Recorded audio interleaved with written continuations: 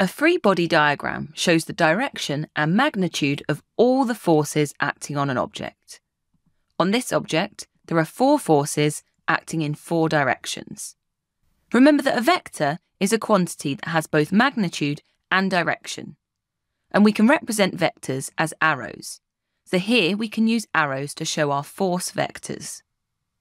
So what are some common forces we might see in a free body diagram? Well, free body diagrams can be used to describe the different forces acting on an object. A good example is a car, which has many common forces acting on it.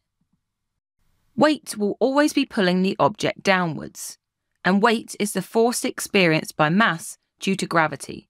So weight and gravity pull the object towards the Earth. So on the free body diagram, the direction of weight is downwards. If the object is on a surface, then there will also be a normal contact force. The normal contact force stops an object moving through the surface and acts at right angles to the surface. So on the free body diagram, the normal contact force is directed upwards, away from the surface. And the contact force is equal in magnitude to the total downward force. An engine can propel an object forward with a driving force. The driving force does work to convert chemical energy to kinetic energy in the engine of the car.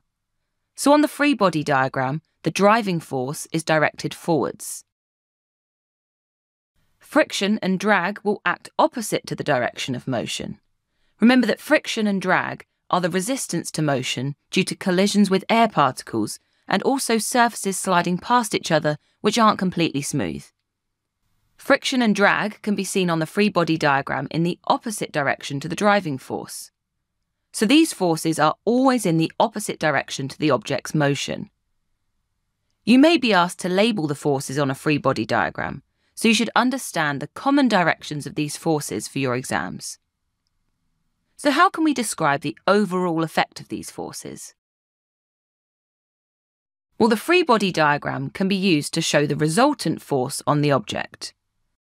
The weight and normal constant forces cancel each other out as they have the same magnitude but in opposite directions, so the forces in this axis are balanced.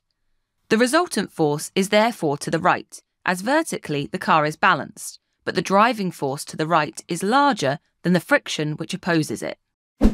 Thanks for watching. If you want to take your GCSE revision to the next level, head over to launchpadlearning.com and check out our smart learning platform that's been designed to get you top results in your exams.